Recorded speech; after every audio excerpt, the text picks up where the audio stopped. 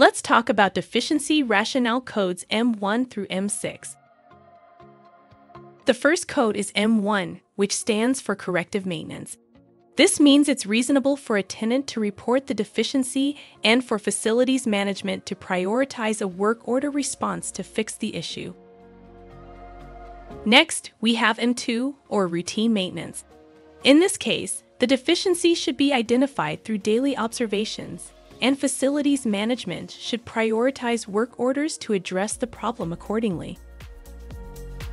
The third code is M3, which refers to preventative maintenance. This means that the defect indicates a lack of preventative maintenance practices for the item or equipment. Keep in mind that this only applies to items that would normally have preventive maintenance plans. M4, or capital cost, is a defect that is significant enough to require a considerable financial investment to repair. This usually involves major repairs or replacements. The fifth code, M5, represents increased monetary impact to HUD. This means that the deficiency would result in additional costs for HUD, such as those related to energy inefficiency. Finally, we have M6, which stands for structural issues. This code indicates the potential structural failure of a building or a load-bearing component.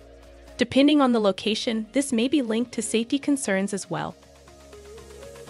In conclusion, understanding these deficiency rationales and their corresponding M codes is essential for addressing property issues under the NSPIRE program.